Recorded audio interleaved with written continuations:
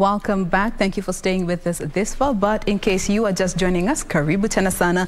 This is Good Morning Kenya. I am Jain Wambui. We'd absolutely love to know where you're watching us from this morning. So feel free to check in via our various communication platforms. On Twitter, we are using the hashtag Good Morning Kenya. Our official station handle ever remains to be at KBC Channel 1 across all the social media platforms. My handle is at Jain Wambui. So right now, we move on to the next segment. And this one is all about learning and looking at the future of learning, where we are, what the pandemic has taught us, and where we need to be, redirecting our focus when it comes to learning, and more so appreciating the online platform for that matter. With us in studio today, we have two gentlemen that are going to be helping us with this conversation. To my immediate right, we have Brian Masinde, who is a graduate and a beneficiary of Alison, which is a learning platform. Good morning, Brian, and welcome. Good morning to you. Thank you for being with us today. And to my extreme right, we have Mike Feerick, who is the CEO of Alison.com. Good morning, Mike, and welcome to the program. Morning, Jen. Great to be here. Thank you for making time to be with us. So if you have any questions or you're just seeking clarifications in regards to this conversation, use that hashtag and we'll be getting to them in just a bit. Now, let me start with you, Mike. Sure. Given you are the CEO and founder of Alison.com, in a condensed version, what is Alison.com all about? So Alison.com is an empowerment platform, and it started 15 years ago with free learning. And the opportunity came about through technology, through the internet, through communication technologies, to provide quality learning online for free. Yes. And to do it in a scalable and sustainable way through a business model of advertising and optional costs. So it has grown from being very small to over 24 million people around the world. And the reason I'm in Africa is just even from January of this year till now, about 35 to 40% of the entire traffic worldwide on Alison is in Africa. And that's tremendous because there's such growth here, and it is the continent of tomorrow, and that's why we're here. Was that the projection that you had when you were setting up this particular platform to just ensure that you're offering this platform for learning? What was the mission, or what was the projection that you had when you were setting it up? Well, I guess when you're I'd be fairly socially focused, and just saying if you're going to spend your work at your lifetime at one job, what could be the single most impactful job that you could do? And as Nelson Mandela says, education is the single greatest weapon we have to change the world. Yeah. It is so true. And that's what I set about doing. And I realized that the technologies were available to make education free to everybody, but nobody was doing it. See, the education industry is one of the biggest in the world. It's over $4 trillion. But a lot of people are making a lot of money out of the way it is right now. But the truth is only 8% of the world have ever gone to college. So what about the other 92%? A lot of them don't have the resources. There's a cliche about Nigeria today where there's huge interest and huge need, but Nigeria supposedly needs to create 20 new colleges every year for the next 20 years just to satisfy current demand. Yeah. So what you're seeing is that the old system for college and university that's been used in the Western world is utterly inappropriate and inefficient for educating the entire world, and that's not just Africa. So that's what I set about in looking at Alison. It was, can we create an economic model where people make money by putting quality content on a platform so that others can learn for free? And that's what we set out to do, and that's what we're achieving, because even though we're 15 years old, we're actually only beginning in what we're trying to do. I would be happy at some day when there's 1 billion people on the platform. That's the future we're looking at. Now, let me come to you, Brian. What was your first interaction with Alison? How did you even discover it? So, my first interaction was when I finished university. I looked for a job. I never got a job. And in the corporate world in Kenya, for you to get a job, you have to really work hard. Yeah. So tarmacking. Yeah, you have to tarmac. So I studied international relations to work with NGOs, but then I realized I needed something more for me to be able to be competitive in the market. So, and I didn't have money to go back to school, because most people are going for masters back in school. Yeah. So I just went online and was like, hey, a free course to do maybe finance and accounting. Then I got one.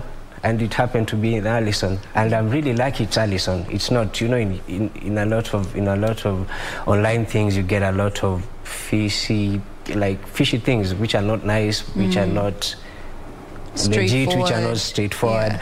So I got Alison, and I finished my introduction to financial and accounting, and it helped me a lot in getting a job, because I got to be able to answer questions in interviews.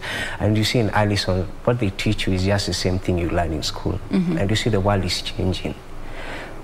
We saw during COVID, people were at home a lot, and people are on their phones a lot, people are on their computers a lot. So once you realize that, you can do more with your phone, and you can learn more. It's free and it's so easy. Like, it's the same thing you learn in school. Like what I answered in my interview questions, and what I learned in Alison. And what I learned in Alison, like what they have in university and what they have in Alison, if you compare them, they're all the same. Like the people who write the content, the school staff there, they know their job. And you see, that's the reservation that so many people have about learning online. Like, is the quality going to be the same as in-person learning? What was your personal experience in terms of, given that you had already gone to university prior to this, and you're now switching to a complete online platform for knowledge purposes? How were the two compared? So, in terms of quality? When I was starting, I thought that I want to do this just to get some papers to add to my CV, so that I can be able to get a better job. But when you do the course, you actually realize you're in school. Because you thought that you're just going to go through it, you're going to get that. But it's actually a real course where you get exams, you get assessments. And in my bag, it's just that I haven't brought it here. After that, you graduate and you get a real certificate, a real diploma. Like, it's completely what you get in school. The lessons are taught by SMEs, subject matter experts.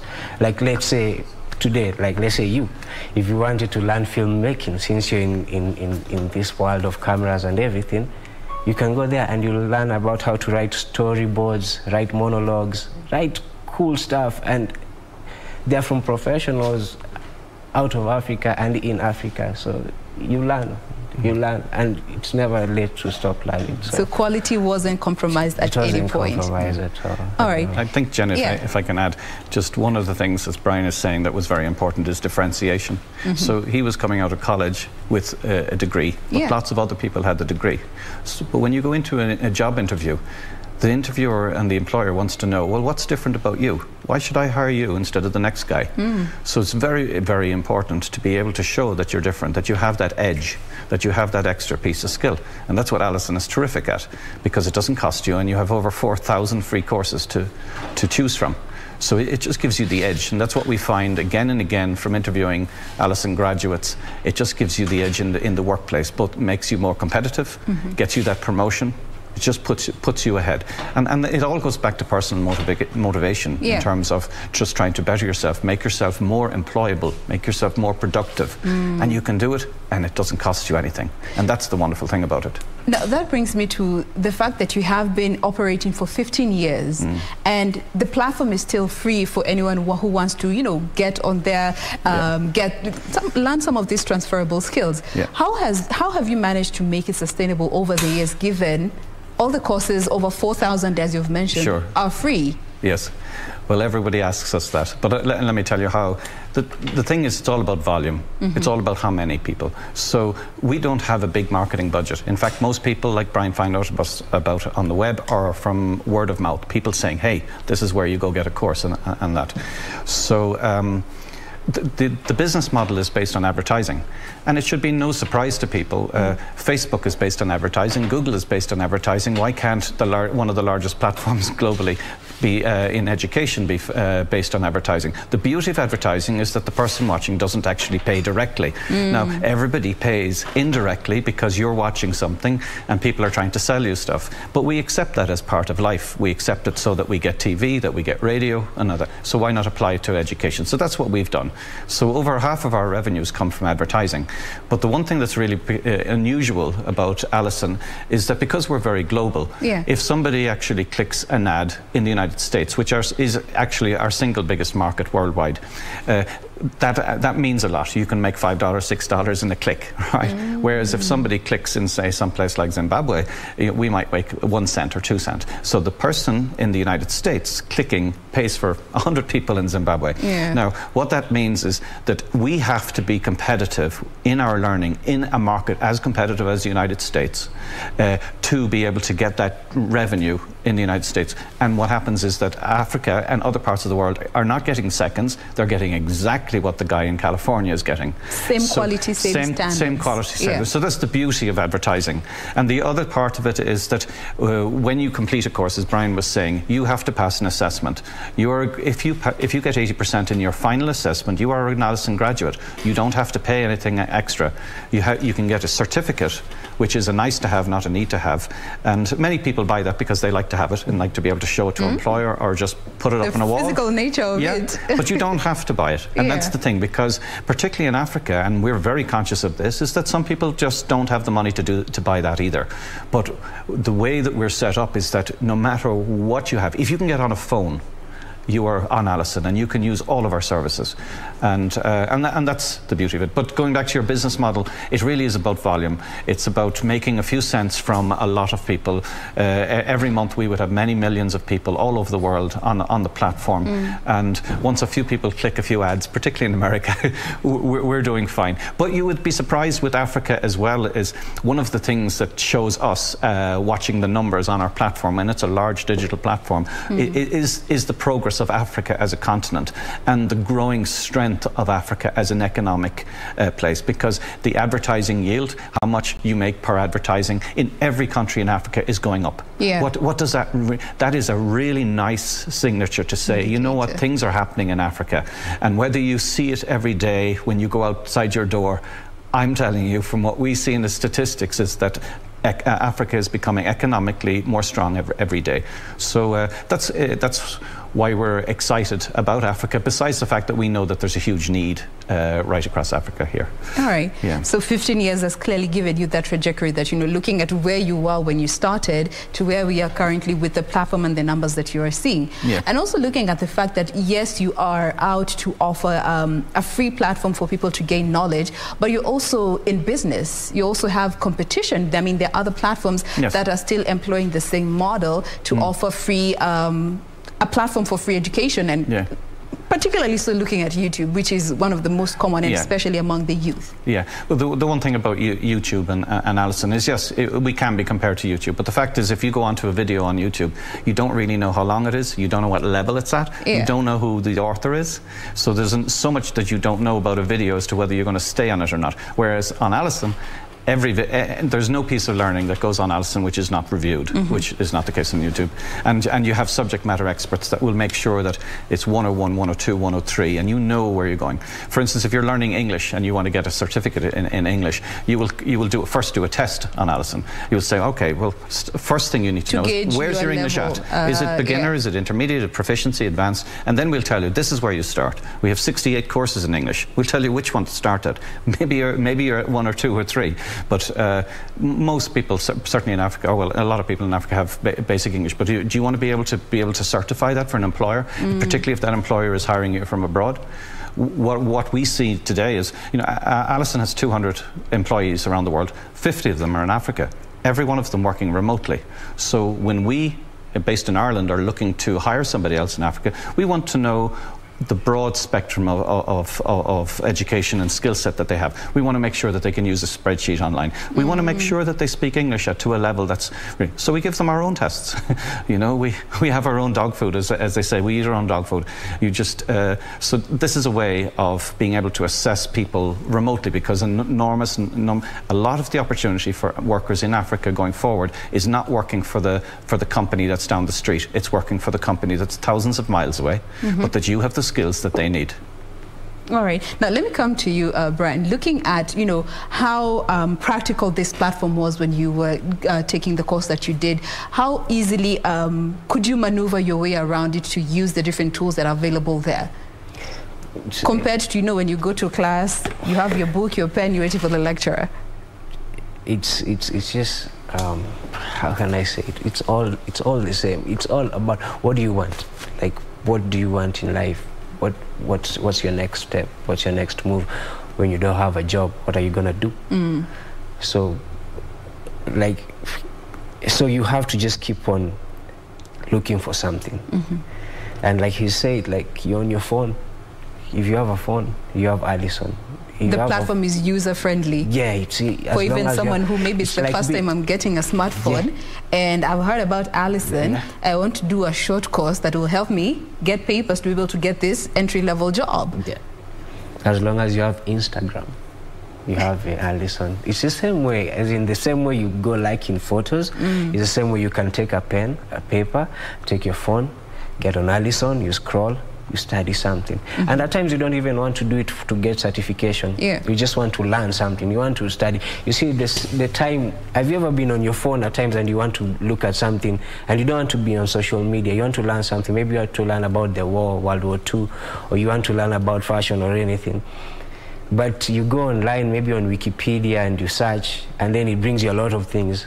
There's an Alison, it's not like that. When you search, you get one thing, then you start studying and studying. And like in Kenya, like the people have jobs maybe they didn't even study for. Like you can find someone who's working in PR and they studied human resource. So once you get to PR and you realize people in your workplace are more advanced than you, what do? You're like, I want to get like them.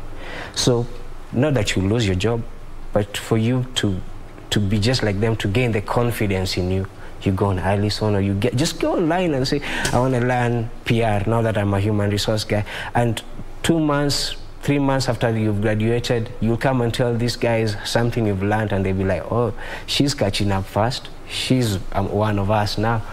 So, yeah. Yeah, and also just bringing the same aspect to you, Mike, you know, because looking at the reception when you get to this platform, it could be a make or break for so many people, because I don't want to also get onto a platform that is going to be another process getting to learn how to use this platform before I get to the step where I get to gain the knowledge from this platform. In terms of making it user-friendly, considering that you have a global population to attend to, how has that been factored in or addressed? Well, I guess, you know, we have growing UX and UI teams, you know, in terms of user interface. We do a lot of research. Yeah. We don't just do research for in just one country. We do it in research around the world. So when we're launching any new particular feature on the platform, we will have a focus group somewhere in Africa. We will look in India. We will look in the States. We get feedback from different places. Yeah. So I would say growing resource within the company, because we're growing and we have more people with more expertise. That's definitely driving the ease of using the platform, and then just doing better research. But it's important to note as well that we've moved beyond just being free learning. So, for instance, say in Brian's instance, if he didn't know what job he should be doing, you can do a free workplace personality test. So you just go on, you do your test, and it'll tell you. You know, we often say to people who want to learn and become employed, well, hold on a minute, who are you? What aptitudes do you have? Do you know who you are? Yeah. How about a bit of self-examination?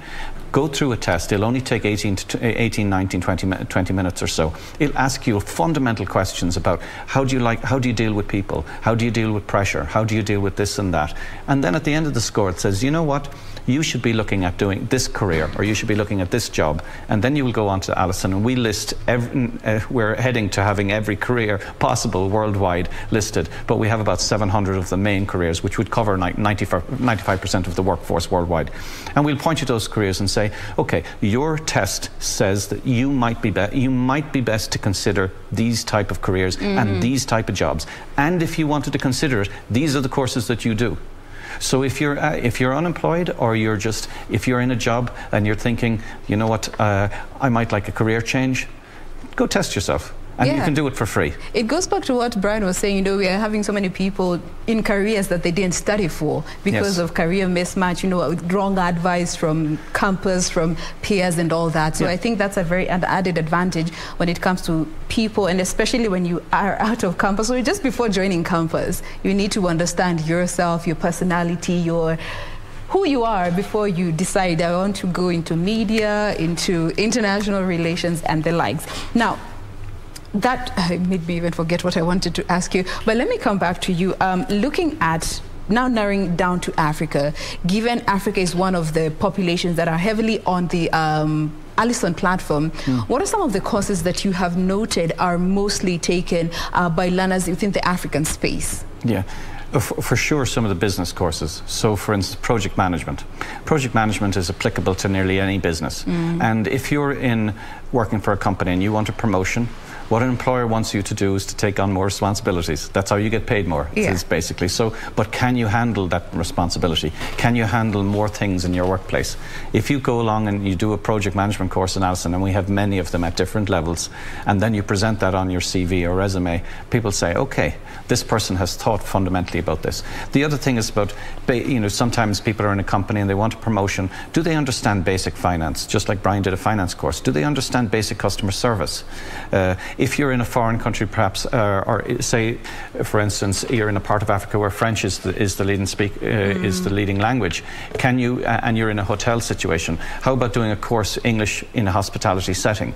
Prove to your employer that you have the skills, because this is what's happening in the world of work. It's becoming less about where you went to college or where you learned something and how much it cost you, to being able to say, who are you, what are your skills, and what do you know, and what can you do? What do you have to offer? Yes, but you see, it's becoming, technology is allowing us to assess people separate. They don't care where you went to college or how much you paid and how much your parents paid. That's an old signalling of how smart you might be. Today, if you go on a platform like Alison, we can test you on a whole load of stuff. We can ask you about a whole load of, in terms of knowledge about different industries. We can test your personality. We can see so much about who you are, so that you don't need to have a piece of paper. And that's where the world of work is going. It will matter less and less that you went to college. It will matter, what do you really know? And who are you and what are your skills? Because we're going to be able to assess that more and more today. It's all about the transferable skills in this day and time and the future. Now, remember, this is a conversation all about Alison.com, and of course, looking at the future of learning, what you and I can stand to gain. And of course, looking at the past 2 years, the pandemic has definitely taught us that what we are used to can be changed in just a matter of seconds. So do stay with us. Any questions or comments, we welcome you to share them with us. We will be addressing them as we continue on with the show. But for now, we take a very quick breather. We'll be back to continue this discussion. Do stay with us.